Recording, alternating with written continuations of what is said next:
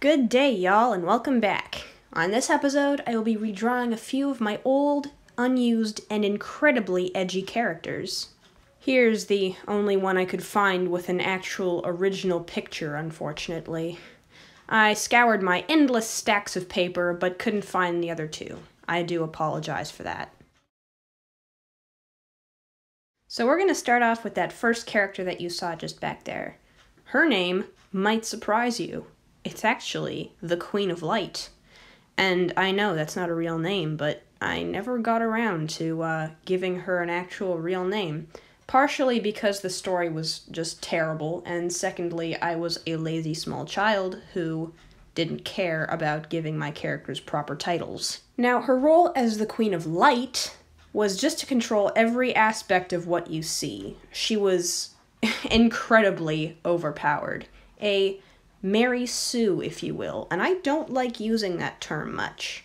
But for my own characters, I will make an exception. She was, in fact, a Mary Sue.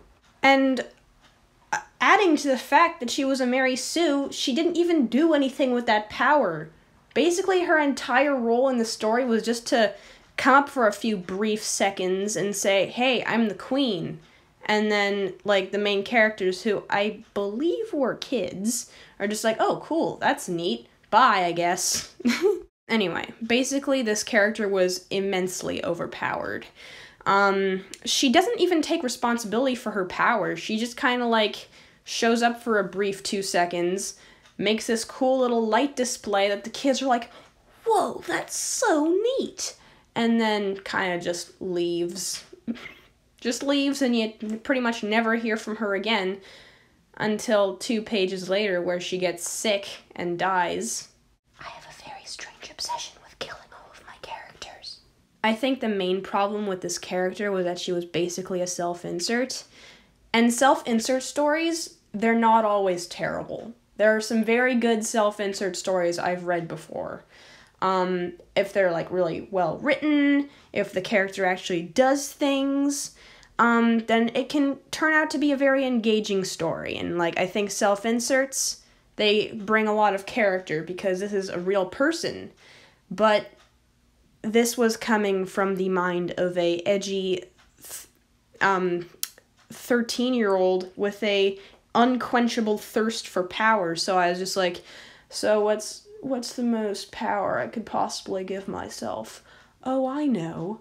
Light. That's pretty cool. But looking back on this character, I realized that there was so much I could have done with her character. I mean, like, light covers a lot of ground. Like, things reflect light, they emit light, there are different kinds of light, like fluorescent, bioluminescent, chemiluminescent. There's so much I could have done with this character, and now looking back on her, I see her as a real wasted opportunity. I mean, like, yes, she is very overpowered, and, you know, all characters need a weakness, but still, the fact that she has control over light, you know, it's just, I find it, like, it could have been really cool if I just put the effort into making the character more engaging. If I'd just given her a little more depth aside from my weird personality with the, like, I don't really want to do anything today. Let's amuse the kids for 2 seconds and then let's go die so we don't need to do anything else. It's like, that's not how that works. That's not how you write a good story. I mean, like, if you really wanted to kill a character at the very beginning of the story, it needs to have some sort of impact along the way. Otherwise, it's just a few paragraphs of waste. And you don't need that to make a story good. The number of pages does not matter. So I realized just now that we're kind of going on a scale from least edgy to most edgy. So I guess here you go. Second most edgy character, which just so happens to actually be 3 characters. So these ones also don't have names either. So let's just go left to right and make some up. That one on the right there is Bethica, the one in the middle is Shannon, and the one on the right is Chloe. Yeah, there we go. Oh boy, what's their shallow story? Well, believe it or not, they're actually mutants of some sort. Never explains why they're mutants, but, you know, that would be a fun little tidbit of information. I mean, that also leaves a lot of open ground for some interesting information. Why are they mutants? Are they happy with being mutants? Actually, I answered that question, and the answer is no. No, their lives are completely miserable. They're constantly bullied at school because of their, as you'll see in a second, very strange heads. So, you know, they wear, like, gloves and constantly wear their hoods on with, like, their drawstrings pulled so no one sees their faces, which really kind of makes me question why they were sent to a public school and not just homeschooled. But back then I saw it as, well, I go to a public school, so let's make these three go to a public school as well. But I suppose the story wouldn't be as interesting if I just made them homeschooled where nothing bad ever happened and it was just great time for them. But a story needs a conflict, and that conflict starts one day at school when a nasty small child, probably in their class, comes up to them and just starts beating up the big one because I guess she's more of a threat than the other two are. But basically the other two get all defensive and they're like, hey, leave our sister alone, you nasty. And, well, nasty small child doesn't back down, of course. So the three, being as cat-like as you can see right there, take off their gloves, take out their claws, show their faces to everyone. They're all horrified and start tearing apart this poor little kid. As you can see, I was obviously very mad at someone at the time and probably projected some of their personality onto the small child whom these three are currently tearing apart. Anyway, out of nowhere comes the SWAT team, and they shoot the three girls with tranquilizer darts and take them to this secret government base where it is explained to them that their transformation is the fault of some evil dude who is not even important, and that actually his notes gave us a little bit of information about these gals. They're actually extremely useful. They have apparently super speed and well, they're the best. Okay, that's all you need to know. These three are the best not furries around. Anyway, long story short, these three are going to be turned into government weapons to, I guess for the first one, sneak around and listen in on people, be a spy basically. Second one is for combat, because she's big and buff. And then the third one, she's completely useless. I just wanted to have three of them because I may or may not have been influenced by Alvin and the Chipmunks at the time. Ugh. Out of all the trios on popular media, I had to choose that one.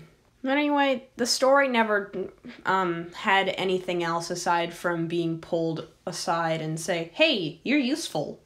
And, you know, that's a little bit disappointing because, like, as kind of cringy as these three are, I think I actually could have made something quite interesting out of them. Gotta admit, like, not a lot of people in the YA category that I would have tried to aim for would have liked this kind of stuff. But, you know, could have had a fan base at one point if I'd just been willing to put in the effort like the last one. But no, I had to just create these characters so I felt a little bit better about myself. I was a very insecure little kid, and I felt very powerless because I am, still to this day, and was, a massive pushover. I think most of these stories revolved around me just wanting to have a little bit of power over my peers. On to the final and most edgy character. This little child is actually quite small because she's in only 2nd grade. Anyway, she was part of one of the most useless studies ever performed. she was used to see the similarities between human blood and T-Rex blood. Why this small child? I don't know. And secondly, where are they even getting T-Rex blood? I mean, like, I'm not gonna go, like, all Jurassic Park on you, but, like, I'm gonna go all Jurassic Park on you when I say that I was influenced by Jurassic Park at this time. Anyway, let's just push aside all those massive plot holes. Basically now, whenever she squeezes her arm, which is apparently where all the T-Rex blood gathers, because those silly scientists injected her with freaking T-Rex blood, whenever she squeezes her arm, she turns into a T-Rex and has no control over her mind. So basically, she's bullied quite a bit at school, I guess, and, whenever she, like, puts her hand on her arm and, like, threatens to squeeze it, all the bullies are like, "Oh no, better stop." And guess what? There's nothing else about the story other than that. Which, you know, not surprising. I don't think it's a very interesting story myself. I don't think it could have really gone anywhere outside of the fact that she's a T-Rex kiddo. But it's because of stories like this that I have a final product for an actually pretty good story nowadays. I have my very good friends to help me with it, and yeah, it's going to be a really fun time. If it weren't for characters like these, I would not have gotten the storyline that I have today. To put in simpler terms, what I'm basically saying here is that when you're young, you're going to have some very strange characters. And that's only going to help you improve over the years. Like drawing, storytelling does require a lot of time to get good at. I'm still getting there. But, you know, make your cringy characters. Make them, love them, and cherish them for the rest of your life, because they're going to be there to remind you that they were the part of the reason that you've gotten so far. Don't let anyone tell you different. These are my cringy characters, and, you know, I love them. But you always need to remember to keep developing. Anyway, I hope you guys enjoyed this episode of Storytime Sketching, and I will see you probably next Saturday. Goodbye, everyone. Love y'all.